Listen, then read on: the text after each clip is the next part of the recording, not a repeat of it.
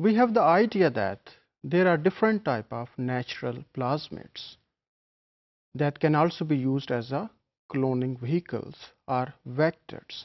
So actually initially when the gene cloning procedures were started, the natural plasmids were used as a cloning vectors. So natural plasmids are those plasmids that are mainly not constructed in vitro for the sole purpose of gene cloning. We can quote different examples of natural plasmids like col E1. It is a natural plasmid and it carried selectable markers for the production of a bacteriocin like the colicin E1. Bacteriocin, it is a proteinaceous toxins and sometimes it can also be categorized under the heading of antibiotics. And one of the example of bacteriocin, it is colicin E1 that is carried by col E1 plasmid. So this plasmid, it is not only carrying the gene for colicin E1 production, but also gene that can confer immunity to this toxin or that may be called as antibiotic, because it is also important that cell should protect itself from this colicin E1 or colicin 1. So when microbes they produce colicin, then they can have advantage over other microbes that are present in the vicinity when competition it is there in the environment. इसके अलावा एक और plasmid जो कि इसी का derivative है कोल E1 का, उसको कहते हैं RSF2124. So it's a derivative of coal E1 plasmid. तो इसका मतलब है कि इसमें भी कोलिसिन प्रोडक्शन की जीन होगी और इसके अलावा इसमें एक एडिशनल ट्रांसपोसोन होता है that can confer ampicillin resistance. You may have the idea that transposon is a segment of DNA that can mediate its insertion into the genome. इसके अलावा एक और natural plasmid है that is very famous. It is BT301 that is mainly harbored by Salmonella strains.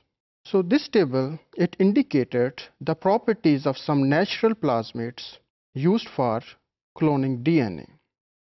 First one, it is PSC101 and it contains single sites for different type of restriction endonucleases.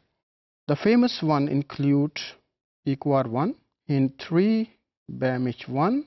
So it is very important that if plasmids it is having single restriction sites for different type of restriction endonucleases, and here the selectable marker it is for tetracycline resistance, and insertional inactivation it is not used here as a selectable marker. The next plasmid it is col E1, very famous, and it contains single restriction site for enzyme like EQR1, and it contains a selectable marker for immunity to colicin E1, and at the same time it also contains gene that can mediate the production of colicin E1. The last example it is a derivative of col E1 plasmid RSF2124. It carried restriction sites for EQR1 and BAMH1, so it contain additional transposon that can mediate ampicillin resistance, and at the same time colicin E1 production it is there, and when foreign DNA it is inserted within the gene that encode colicin E1, so it will become inactivated so that the cell will become sensitive to colicin E1 that will act as a selectable marker. Now these natural plasmids they can be used as a cloning vectors, but there are certain limitations. For example, if we will use PSE11 as a cloning vector, then its plasmid, it can be digested with EQR1 because single site it is present for this restriction enzymes on the PSE11,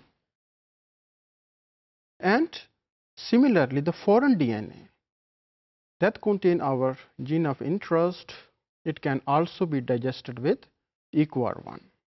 Then both they can be ligated. And then the tetracycline resistance can be used for the selection of recombinants. लेकिन यहाँ एक मसला है, एक limitation है, वो ये है कि बाज़ दफ़ा होता है कि प्लाज्मिड डीएनए खुद ही रीसर्कुलराइज कर जाता है without the insertion of the foreign DNA. So in this case, either the plasmid DNA it is recircularized without the addition of foreign DNA, or if foreign DNA it is inserted. In both cases, the transformants they will show resistance against tetracycline. So it is problem here. So then next plasmid, col E1, it can be used, and its use is relatively easy because it contains two genes, one that can mediate the production of colicin E1 and other gene that can mediate the immunity against this antibiotic. Suppose we have inserted our gene in the region of colicin E1 that contains single restriction site for EQR1. If foreign DNA is inserted here, then the expression of these gene it is inactivated, so that it will become sensitive to colicin E1. That will indicate the foreign DNA it is inserted. And then the transformants, they are selected on the basis of other trait, that is immunity to colicin E1. Again, here is a problem that to screen transformants on the basis of immunity, it is not so simple. So for this purpose, its derivative RSF2124, it is best suited. The reason is that it contains an additional transposon that mediate the resistance against ampicillin. Again, you can suppose that the foreign DNA it is inserted with an origin of the gene that encode colicin E1 production. So after insertion, the gene it will become inactivated and cell will become sensitive against colicin E1, and the transformants then selected on the basis of another selectable marker, that is the resistance against ampicillin. So we can say that col E1 or its derivatives RSF2124, it has advantages over PSE101 plasmid. The advantage is that col E1 it is present as a high copy number plasmid, and moreover its detection after transformation it is relatively easy. Although these plasmids like col E1, when it is inserted into E. coli cells, so naturally they are high copy number plasmids, but their copy number can be further enhanced or increased if the cells that are growing in log phase, they are treated with an antibiotic like chloramphenicol. Chloramphenicol is an antibiotic that can inhibit the protein synthesis.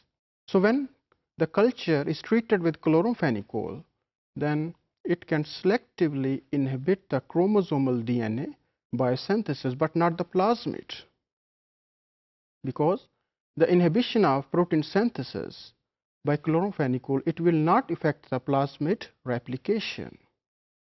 So finally, after 10 to 12 hours, about 50% of the DNA will be represented by the plasmid DNA. So in this way, we can increase the copy number of the plasmids, that may be up to 1000 to 3000 copies per cell.